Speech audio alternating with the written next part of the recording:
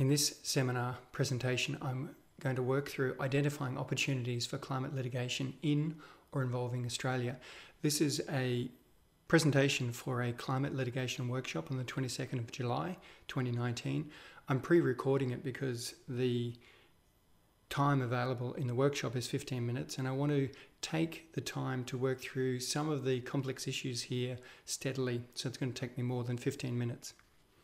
So in outline, what I'm going to do in this seminar is work through first two propositions about climate litigation, and then identifying future climate litigation opportunities in or involving Australia. I want to work through 10 key issues and integrate that with a case study of potential litigation by PNG customary landholders against Australia's largest climate polluter for climate damages. So the two propositions about climate litigation are the first issue. So the first proposition is, when considering opportunities for future climate litigation, we should move from abstract theories to real and specific case studies. That is, the who, what, which court, how do we get the evidence, those sorts of issues. Because when we do that, legal analysis is then directed only to issues that are real and not imagined. Legal principle is then honed through practical application, and academic abstraction is then curbed by the parameters of a concrete dispute.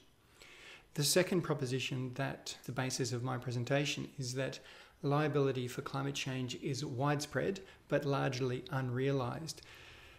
Common law causes of action and modern environmental laws are wide on their face.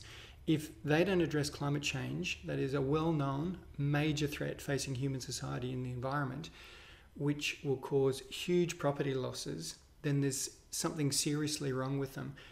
Just don't assume that is the case. Billions of people and trillions of dollars of property will be impacted by climate change. Where someone suffers loss, judges strive to find remedies, however imperfect. These points were made in an article that I wrote with Saul Holt QC last year, Climate Change is the Common Law Up to the Task, 2018 Auckland University Law Review. And we made the point that remedies such as damages go some way to address the harm caused by climate change. And the people who suffer loss due to climate change will be entitled to pursue governments, companies and individuals who are responsible for those losses. So the second part of my presentation is working through identifying future climate litigation opportunities, and particularly these 10 key issues. So this is the list of the issues that I'm going to work through. Firstly, who are the potential plaintiffs? That is, who can sue? Things like who has legal standing, but also who is willing and suitable. So for climate litigation, particularly public interest litigation, where there are public interest litigators like the Environmental Defenders Office operating as the solicitors, you want clients who are rational and reasonable in their perspectives, but also willing to take professional legal advice. If someone doesn't fulfill those criteria, then they might be willing to sue, but they're not suitable as a client. So who are the potential plaintiffs is the first important issue.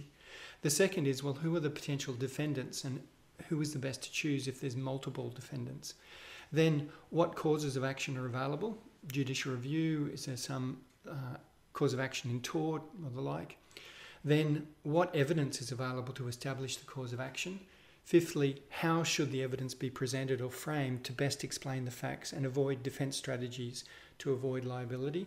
You've got to expect that the defence is going to try and trip the court up and try and obfuscate, throw dirt in the judge's eye. So you should expect a dirty fight. So how do you explain complex facts simply to a judge who may not have dealt with these issues before? So how is your evidence best presented and framed is a critical issue. The sixth issue is what remedies are available that a court will realistically grant. Things like damages or an injunction. Seventh, what court should the litigation be commenced in? Eighth, what are the procedural obstacles and how can they be overcome? Ninth, what resources are needed and available for the litigation, that is money, experts, lawyers. And finally, how do you avoid being overwhelmed by a big opponent, because that's a significant issue. Okay, these issues all overlap, and they build upon something I wrote back in 2008 in the Environmental and Planning Law Journal. So, working through the first issue, and I want to integrate it with a case study of Papua New Guinea customary landholders. Who are the potential plaintiffs? Who can sue? So the potential plaintiffs for my case study for this workshop are PNG customary landholders. So this proposal comes from a site visit that I undertook last year for a case where I'm acting in as counsel for some customary landholders in PNG. The case is about illegal land clearing in New Hanover, an island in the northeast of PNG. This is a picture of me with some of the solicitor from CELCOR, the PNG Centre for Environmental Law and Community Rights, and a couple of interns from CELCOR, and one of the landholders who was ferrying us around. So New Hanover is in the northeast of Papua New Guinea, on the other side of the Bismarck Sea. Here's zooming in on the island. The purple splotches represent areas where clearing has occurred or logging has occurred, and that's what the court case I'm involved in is about. Here's a picture of some of the logs that have been left behind. Now, while we were visiting the site, we stayed on a nearby island. Here's a picture of our boat coming in to land on the island. You can see it's very low lying. And here's a picture of where we stayed. You can see the whole island and places where people live are only a foot or two above the ocean. And at night time, all of the things that people were eating had come off the reef, mostly caught during the day. So during the day, there were people out spearfishing, fishing, just generally using the reef. And then in the evening, that's what was on the evening menu, was basically fish that had come off the coral reef. And the sad thought I had while I was there was, well, these people are going to be hugely impacted by climate change, because we know coral reefs will basically be wiped out. So there's going to be huge impacts on these people. So here's an image of the island where we stayed again, person in an outrigger canoe. A key point in relation to potential litigation is that in PNG, about 97% of land is still in customary ownership, including this island, and customary ownership of land gives rights over adjacent reef areas to fish them. So damage to a coral reef is a damage to a property right that customary landholders on these islands have. So if they've got damage to a property right, you've got standing to sue. So Article 2 of the Paris Agreement sets the hard 2-degree target and an aspirational 1.5 degree target. We know that at those levels, coral reefs will be severely damaged. So this is an image from a paper from 2007 with the expected loss of coral reefs. On the left is an image of coral reefs at current levels of about 1 degree warming, so impacted but still relatively healthy. The middle image is at 2 degrees, and the image on the right is at 3 degrees. So at 2 degrees, severely impacted; at 3 degrees, all gone. Recently, that is in October last year, the IPCC released its special report on global warming of 1.5 degrees, and in that, they found that coral reefs are projected to decline by a further 70 to 90% at 1.5 degrees and over 99% at 2 degrees. So, basically, even if we achieve the Paris Agreement targets of stabilising mean global temperature rise beneath 1.5 degrees or beneath 2 degrees, coral reefs will be basically wiped out. So, customary landholders in places like New Hanover are going to be severely impacted. That then raises the question, well, can they sue for damages such as the loss of coral reefs? And the question I ask is, well, if customary landholders on New Hanover will suffer large damages due to climate change, why can't they obtain a remedy from the law? If our laws don't deal with the biggest threat to the environment, then there's something seriously wrong with them. the second issue I want to work through is, well, who are the potential defendants and who is the best to choose? And a practical point is that if possible, we want to limit any litigation to one corporation and one activity. And there's a really practical reason for that, is that if you try and sue multiple large corporations for multiple activities simultaneously, you're going to multiply the complexity exponentially, and you can simply be overwhelmed. So if you're going to take on a case like this, you really just need to choose one activity if possible and one corporation. Anything more than that, and you're going to end up with another or multiple massive legal teams throwing all their resources at you and trying to basically destroy you with things like correspondence, all the procedural obstacles they can throw at you. You're going to be wrapped up in a whole heap of appeals. It just becomes so hard. So if possible, limit any litigation to one corporation and one activity. And if we're going to do that, well, let's choose the largest single polluter in Australia and look at, well, can they be liable? And the largest polluter for a single activity in Australia is the operator of Loy Yang A power station in the Latrobe Valley. So that's about 160 kilometres east of Melbourne. And if we zoom in on the Latrobe Valley, in this Google Earth image, you can see three big power stations. So the Latrobe Valley has brown coal, and so a number of power stations have been built to basically dig. After the coal is dug out of the ground, it's basically burnt on site. Hazelwood Power Station was closed in 2017.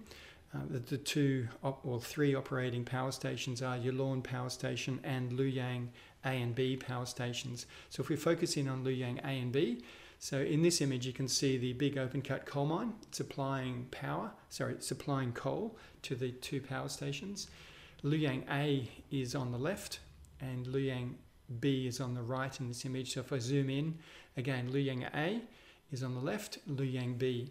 They're closely related, but they're actually owned and operated by different companies. So Loy Yang A is operated by AGL Loy Yang Proprietary Limited, and Loy Yang B is a completely separate Alinta Energy. So this is a picture taken from the open cut coal mine looking up towards the power stations, and you can see Loy Yang A and B marked there. Or an image again looking across the power stations with Loy Yang A in the foreground and Loy Yang B basically obscured by the steam rising off the cooling towers. So in an image like this, you can obviously, there's a lot of clouds in the background there. The white billowing steam isn't the dangerous thing from a climate perspective. The point where emissions are coming out are these long, tall stacks, which is where the exhaust of when the coal is burnt, it comes out as carbon dioxide.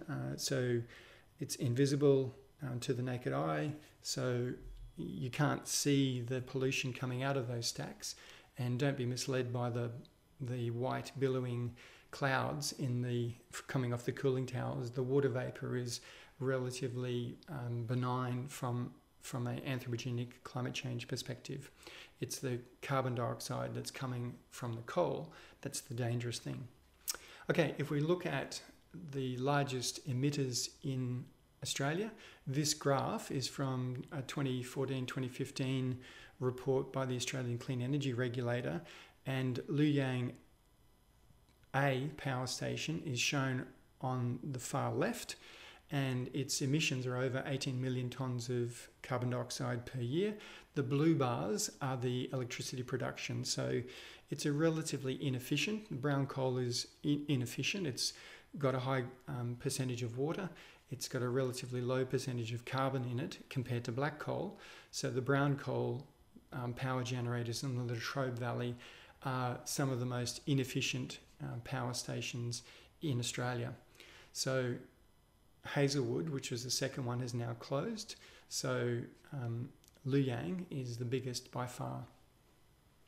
Now, when you see lists of the biggest polluters in Australia, you might see AGL listed as the largest one. So this is a story from February of this year, with AGL being listed as emitting about 43 million tonnes, and then Energy Australia about 21 million tonnes.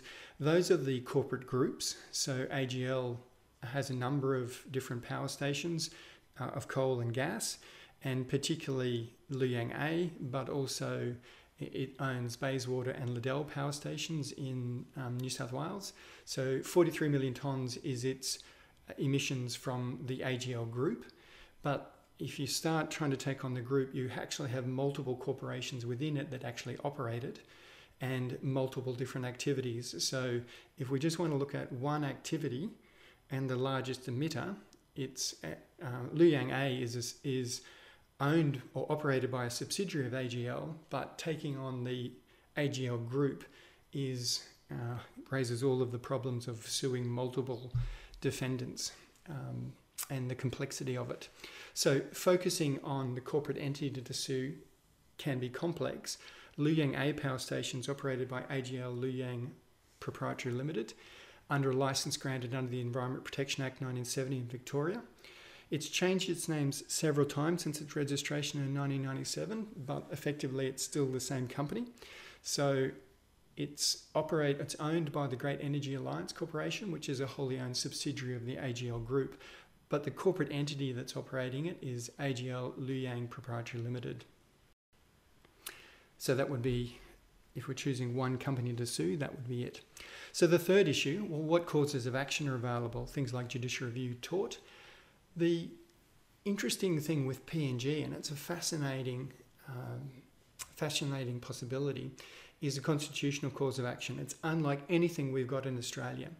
And essentially the PNG Constitution was written in 1975 and incorporates fundamental freedoms in it, as well as provisions that allow a contravention of those fundamental freedoms to be remedied in court. So someone can claim compensation under section 57 and 58 of the Constitution for contravening guaranteed rights and freedoms under sections 35, the right to life, 37, protection of the law with reference to the Environment Act, and section 53, possibly protection from unjust deprivation of property. So those are the three sections that jump out at me as giving a constitutional cause of action. So if you look at the Constitution, fascinating document. Absolutely, I'm just been blown away with looking at it for the litigation that I'm working on, and I've been through the process of getting admitted to the bar in PNG. It's an inspiring, amazing document and something that PNG can rightly be very proud of. It starts with stating 5 national goals and directive principles, including number 4, which is natural resources and the environment, and basically sustainable development, sustainable use of natural resources. And while the national goals and directive principles aren't justiciable in themselves, they are used in the interpretation of the Constitution, and they set the broad parameters for PNG society. So they're important. Then turning to the text of the Constitution itself, Section 35 provides that no person shall be deprived of his life intentionally, except, and then it goes on to some exceptions. Now, you might think, well, climate change damages isn't depriving someone of their life, but the Ugenda Foundation and State of Netherlands case, recent important decision of the Court of Appeal in the Netherlands, was based on Article 2 and 8 of the European Convention for the Protection of Human Rights. Article 2 of the European Convention on Human Rights is the right to life. Everyone's right to life shall be protected by law. No one shall be deprived of his life intentionally, save, and then it goes on to some exceptions. So right to life was used in the Ugenda case. Article 8 was about respect for private and family life. That was also used, but if you look at the judgment, the Court of Appeal talked about the interest protected by Article 2 is the right to life, which includes environment-related situations that affect or threaten to affect the right to life. That's a powerful statement, and it's a very good guide for what a court in PNG would interpret the right to life in Section 35 to apply to climate damages. So, eugender is a precedent that could be applied in PNG for interpreting Section 35 to apply to climate damages. So, Section 35 looks a lot like the right to life that was applied in the eugender case. Now, turning to Section 37, protection of the law, every person has the right to the full protection of the law, and the succeeding provisions of this section are intended to ensure that that right is fully available. That section can be joined with other aspects of PNG law, so national legislation in PNG, the Environment Act. It's a copy from the Environmental Protection Act 1994 in Queensland.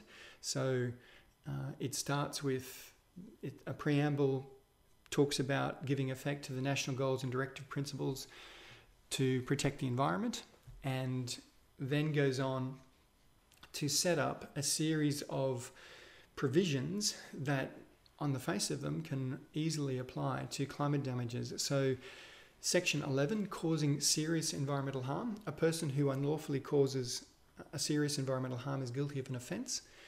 And when you look at the definition of environmental harm in Section 2, it's very broad, and it may be caused by an act or omission, whether the harm is a direct or indirect result of the act or omission, or results from the act or omission alone, or from the combined effects of the act or omission and any other act or omission. So when you look at the definition of environmental harm, it fits very nicely with how climate change is being caused.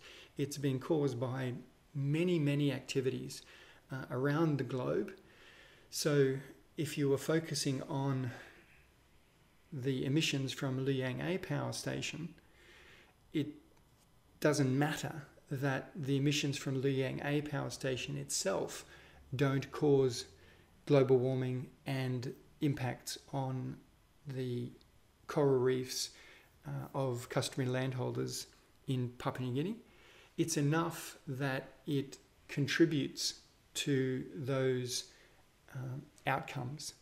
So the operator of Liang A, on the face of the plain meaning of these sections, could be liable for causing serious environmental harm. Then the question becomes, is it unlawful? So when we look at Section 11, it needs to be read in context, obviously.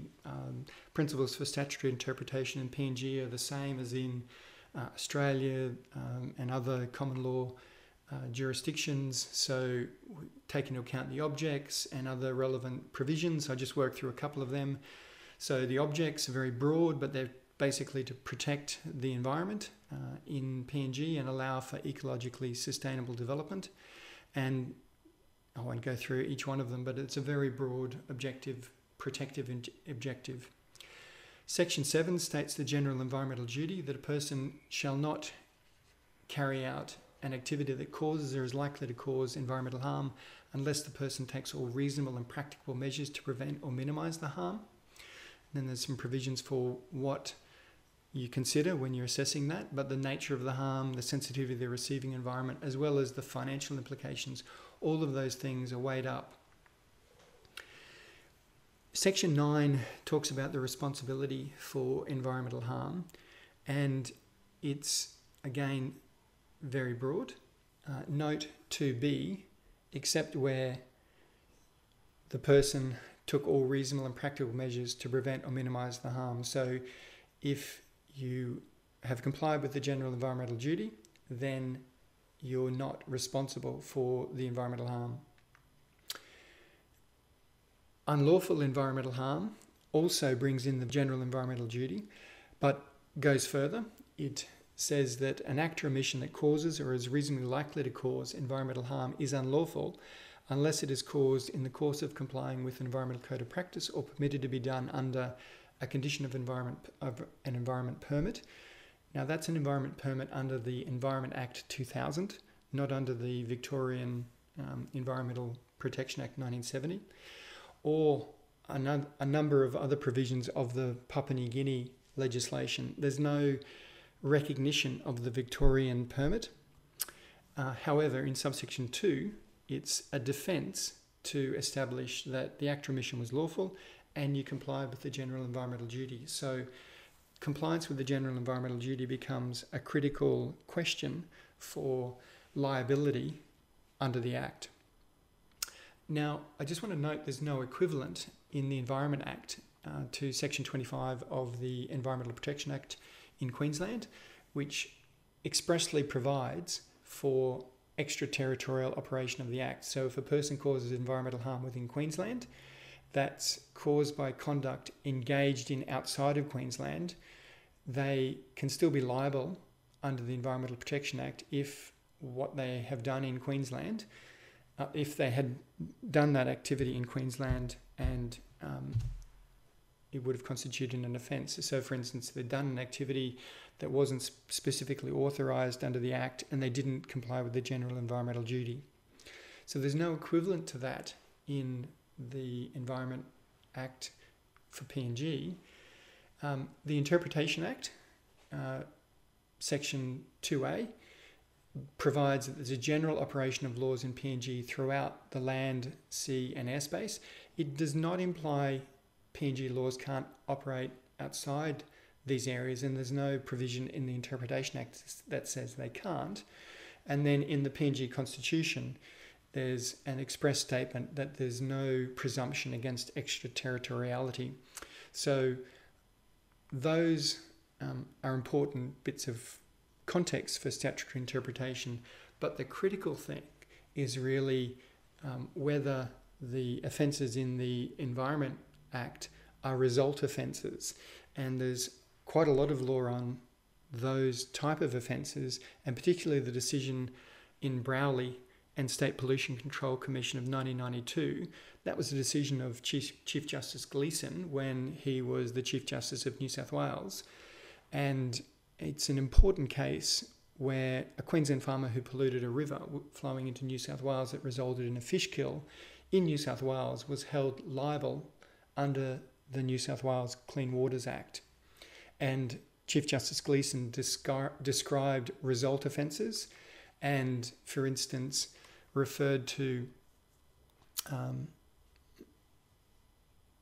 decisions of the House of Lords, such as this one, and stated, where a certain result is an essential part of conduct constituting a given offence, then that conduct may be relevantly regarded as local if the result in question is one occurring within the territory in question.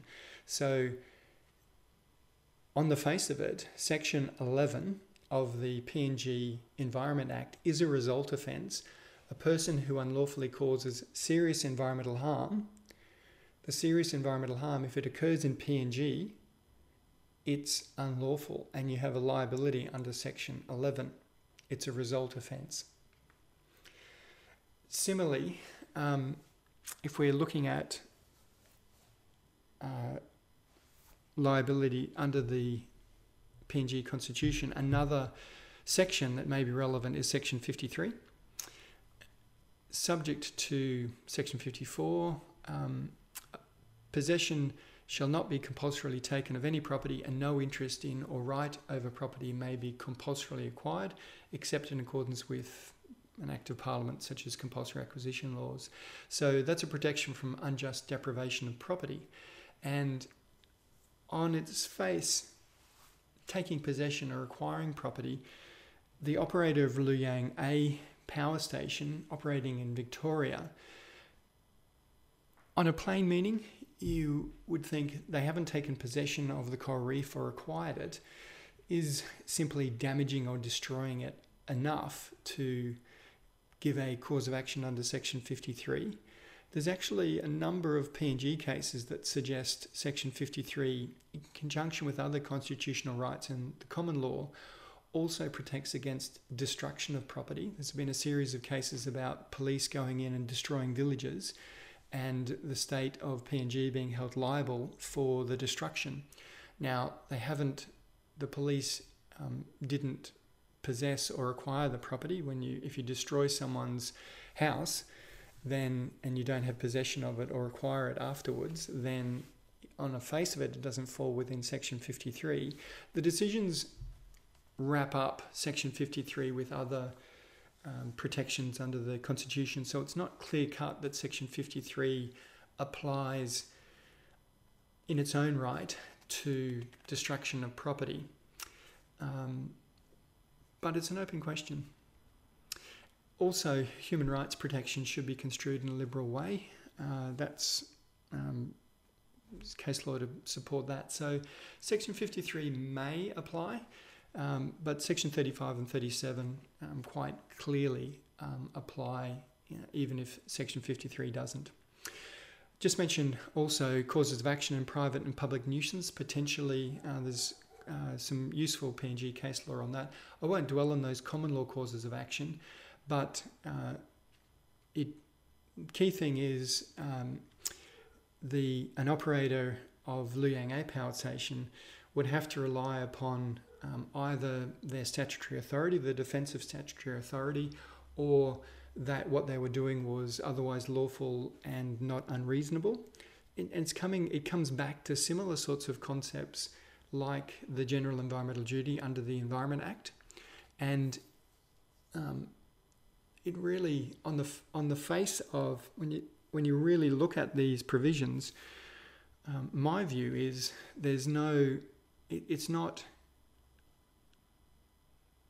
obvious that they don't apply. I know that's a double negative, but the common law causes of action on their face potentially apply to also create liability. PNG also goes beyond the common law and has a concept of the underlying law, which can be developed from the common law as well as PNG customary law, and can be developed by the PNG courts to be more appropriate for the situation in PNG. So these common law causes of action, when you blend them with the underlying law concepts in PNG, certainly are not a dead letter for a potential cause of action in PNG. And certainly I'd suggest to plead them and have the fight about their operation in conjunction with the PNG Constitution. So, can an Australian polluter be liable for damage in PNG? Well, my view is yes. So, issues 4 and 5, what evidence is available to establish the causes of action, and how should the evidence be presented or framed to best explain the facts and avoid defence strategies to avoid liability? The basic idea I mentioned in my introduction, but don't expect, expect a dirty fight. Expect that the defence is going to try and confuse the court, and that can work in a case involving climate change where the science can be confusing for the judge. And I've been in cases where judges say, well, I can't attribute any particular impact from the emissions from this polluter, therefore I'm not going to find any liability. And so they get confused about causation concepts, and you need to basically plan for that and frame your evidence so that you can explain the cause of action and explain how it's established clearly to a judge who may have limited scientific background, very limited background in climate change generally. So the good news in that sense is that there's some great science establishing the critical factual issues relevant to the cause of action. So the IPCC special report on global warming of 1.5 degrees that I mentioned before, clear statements about coral reefs being basically wiped out at 1.5 or 2 degrees. So that's what the world is aiming at. So we know that basically even if the world succeeds in achieving the objectives under the Paris Agreement, which many people say is doubtful, but they're probably the best that we can hope for, 1.5 or 2 degrees. Even if we achieve that, customary landholders in PNG are going to have their surrounding reefs destroyed. So they should be able to sue for that loss, and they should be able to sue someone. So the climate science brings in how we should frame our case as well, because while annual emissions of carbon dioxide are more commonly referred to in political and public discussions of climate change, it's the cumulative emissions of CO2 over time that are the critical issue, because the emissions of CO2 from fossil fuels will continue to affect the atmosphere through the active carbon cycle for centuries to millennia. So from that basic proposition that emissions basically are for say 1,000 years, so what we emit now we can think of as basically continuing to affect the atmosphere for 1,000 years or so. So from that, the concept of the carbon budget has been developed, an idea that, well, what can be the total cumulative emissions from human activities to have a reasonable chance of limiting mean global temperature rises to a given level. So initially that was the 2 degree target, and now that's been updated with the 1.5 degree target under the Paris Agreement. So we know from this concept that we've got a defined quantity within which the contribution of emissions from Liu Yang A power station can be assessed, and that avoids the sort of the trip up that can be played by defendants by saying there's emissions occurring all over the world. You can't say what I'm doing is going to cause any particular damage. If we place it within the context of the carbon budget, we can attribute the sort of a frame to the emissions from an individual source. Now, in deriving a global carbon budget that's relevant for, say, looking at Liu Yang A power station, we can look at the IPCC report. There's a really interesting update or report by Professor Malte Mainshausen at University of Melbourne, a fantastic international climate scientist who recently wrote a report for Victorian interim targets on developing a 1.5 degree carbon emission or greenhouse gas emissions budget. And he made a number of adjustments to the IPCC carbon budget, which I'm going to adopt for the purposes of this presentation. So the table that you see in blue is from the IPCC report, and it talked about the remaining carbon budget from 2018 to have a reasonable chance of achieving the 1.5 or 2 degree target. Professor Mainshausen makes two adjustments to those targets. So you see there for 1.5 degrees C, there's 580 gigatons of carbon dioxide is the carbon budget for a 50% chance of achieving 1.5 degrees. And for a 50% chance of achieving 2 degrees, the remaining budget is 1,500 gigatons. So Professor Mainshausen made two adjustments, minus 100 gigatons, which is acknowledged in the IPCC table, to account for permafrost-related feedbacks, and also minus 180 gigatons for basically to get the timeframes right. So if you take off 280 gigatons from the figures in the IPCC Special Assessment Report, then that gives, from the beginning of 2018, a carbon budget of 300 gigatons to have a 50% chance of achieving the 1.5 degree target, or 1,220 gigatons to have a 50% chance of achieving the 2 degree target. So when we calculate the contribution to the carbon budget from a polluter like the operator of Liu Yang A, we could start in 1997 to include past emissions. And that's because the operator has been operating since 1997, so we could go back or start at 2000. We could start at basically any time since they've been operating. Or we could start, to be consistent with the IPCC recent report, simply start in 2018 and go forward. I'm going to do the latter for present purposes. It doesn't make a huge difference, but for simplicity, let's just start from now and look forward. So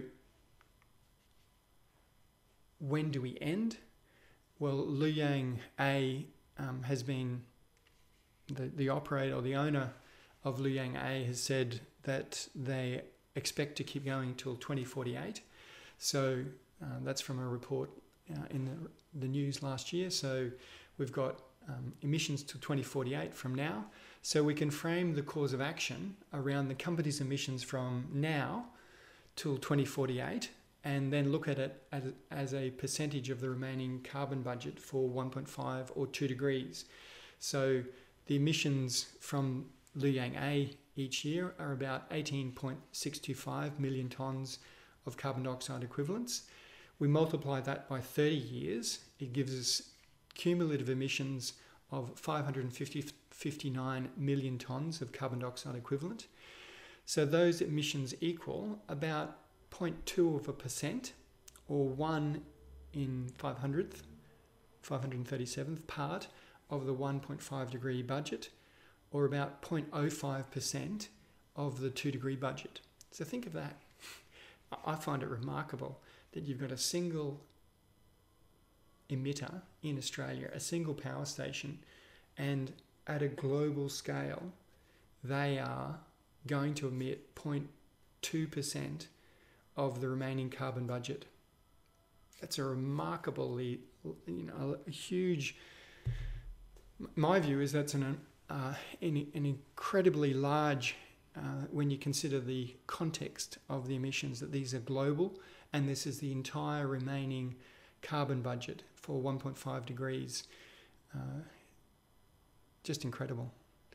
Anyway, these emissions, you've got those percentages from 2018 for a 50% probability of exceeding the 1.5 or 2 degree target. Now you could, I won't get any more complicated than that for present purposes.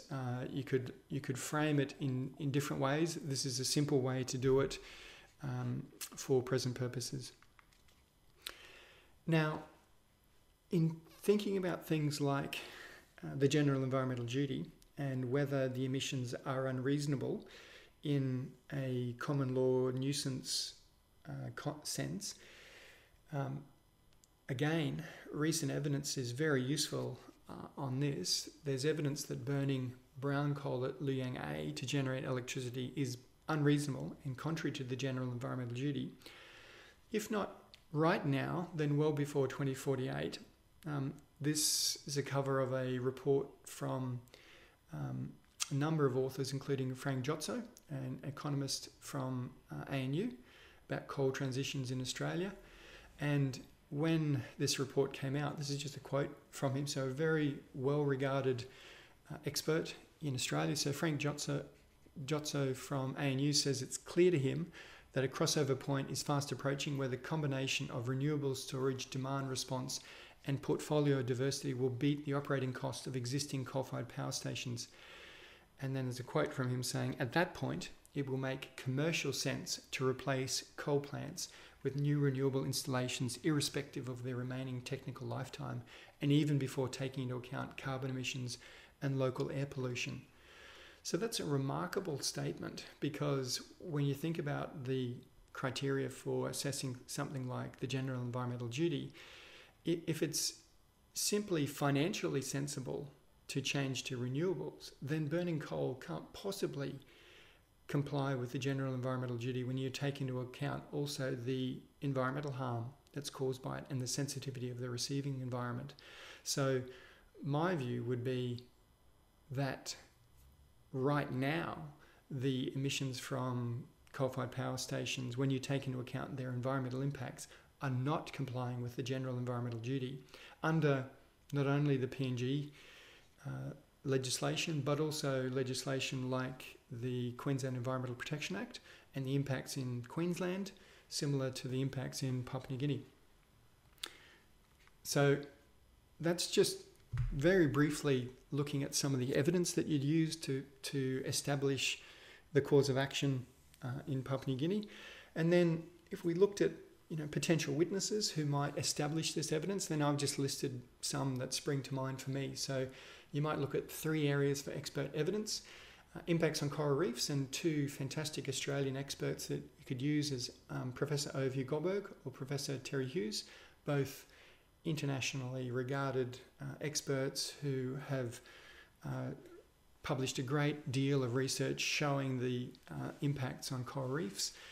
And secondly, the contribution to the carbon budget. Well, Professor Mainshausen would be a fantastic expert to use. There's also Professor David Caroli, again from University of Melbourne.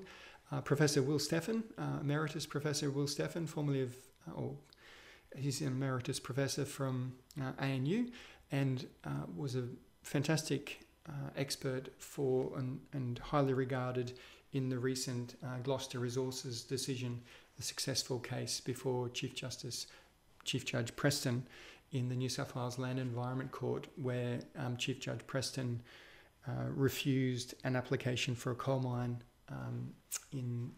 near Gloucester. So Will Steffen would again be an excellent potential expert. And then in terms of economics and energy sources, that is relevant to the context of the general environmental duty and unreasonableness, well, Professor Frank Jotzo, from his public statements, also would be a suitable expert. So those are the potential witnesses that you might look at. Then turning to another issue, what remedies are available that a court will realistically grant? I wanted to focus on that, mention the PNG Constitution, Section 22, talks about enforcement of the Constitution and basically says this Constitution recognises the rights of individuals, and the courts shall, as far as practicable, give them remedies. So that's a very powerful statement in the PNG Constitution. And then Section 57 provides a right to bring proceedings to enforce a right of freedom under the PNG Constitution. And Section 58 gives a right to seek compensation. So compensation or damages is a very important right in the context. I'll get to procedural obstacles for the proceedings. So those are the sorts of remedies that you'd look at, compensation on damages rather than an injunction to stop the harm by shutting down the power station. And that's important, really important, because if you were seeking injunction, even if you establish that unlawful harm is being caused, the court has a discretion not to grant injunctive relief.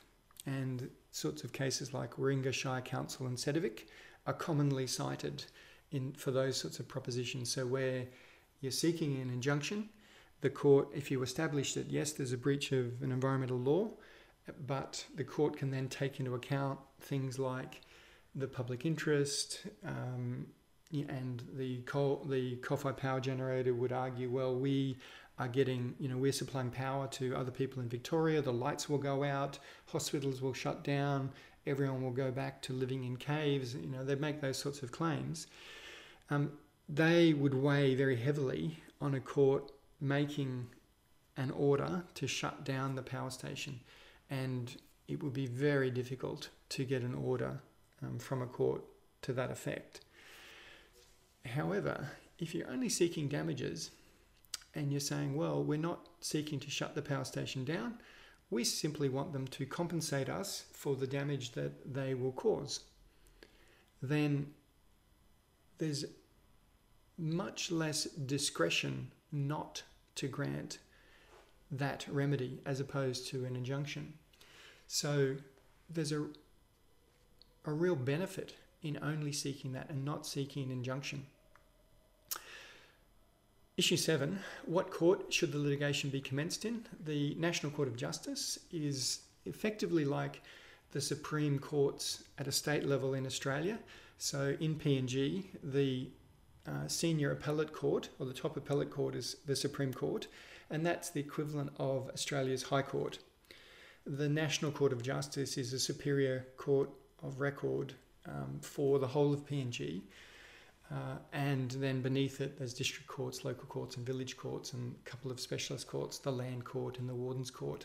So the National Court of Justice would be the appropriate court to sue in, and that's just a little bit of background on it. Yeah, it's established in the Constitution, it's got unlimited original jurisdiction, it includes enforcing constitutional rights and freedoms, etc.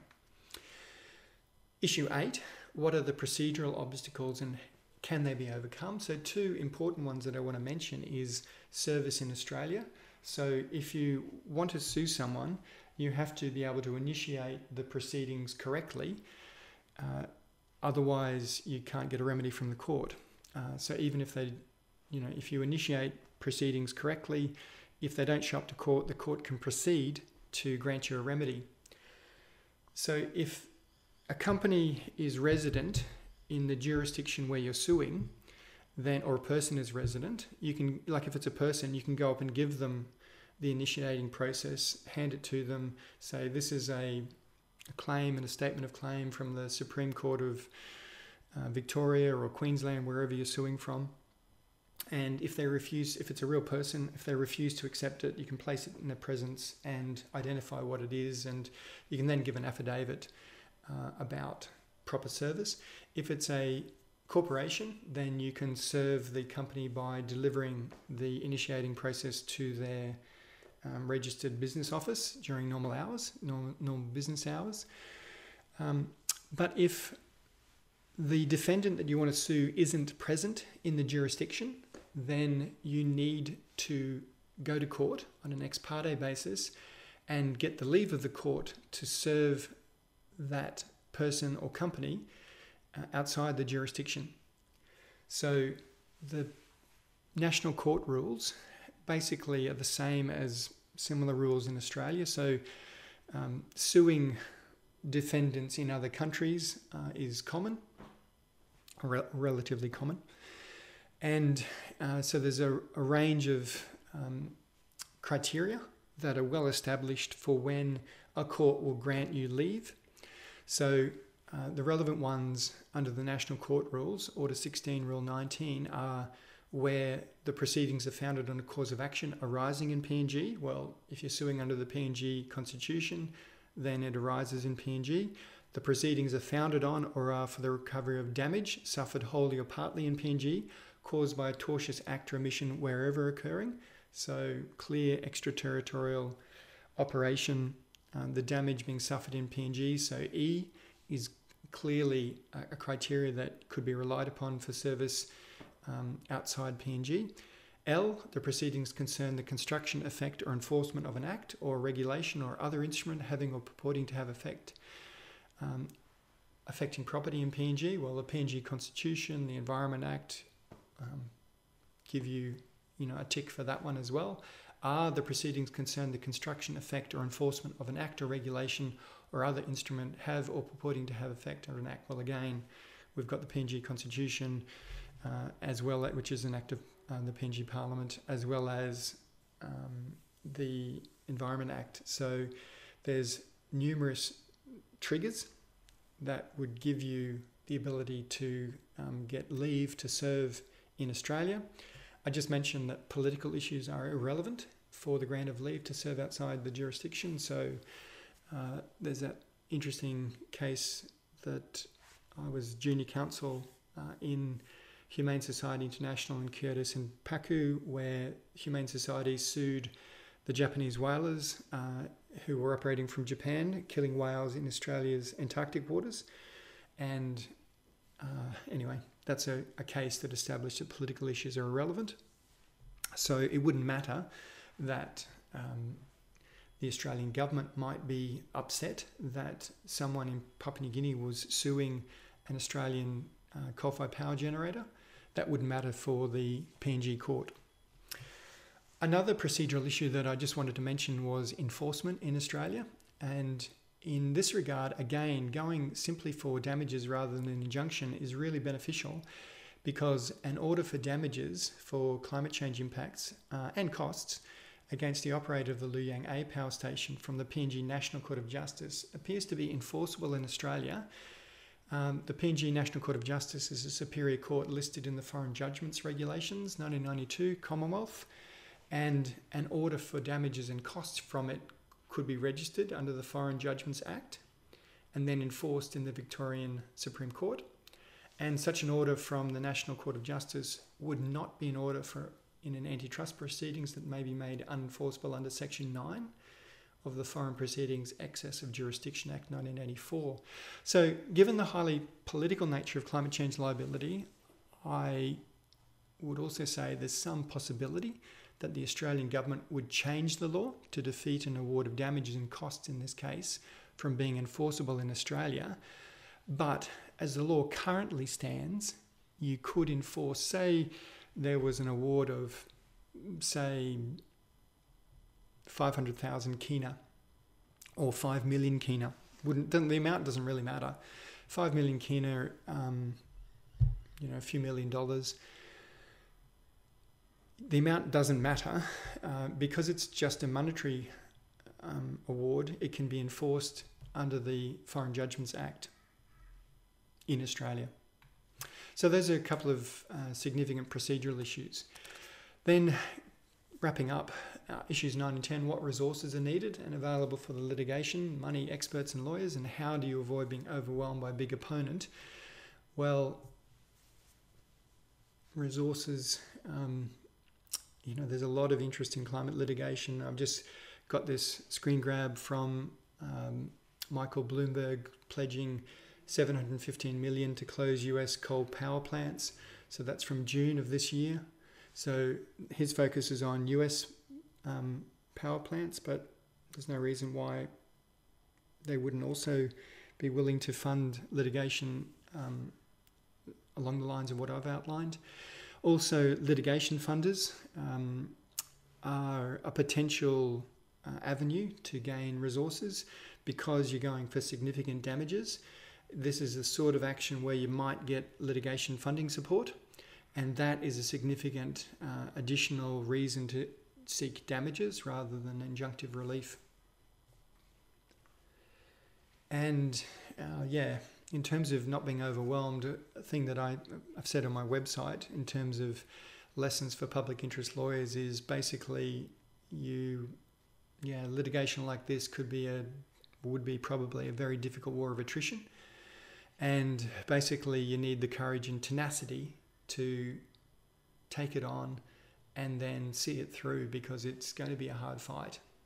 But sometimes that's what you need to do. You just need to get in and fight for your clients. So, to wrap up, I've dealt with 2 propositions about climate litigation and identifying future climate litigation opportunities. And I just conclude by saying we should fight for the future we want, not passively accept terrible outcomes for our kids' futures. As lawyers, litigation is one tool we can use in this fight for our clients.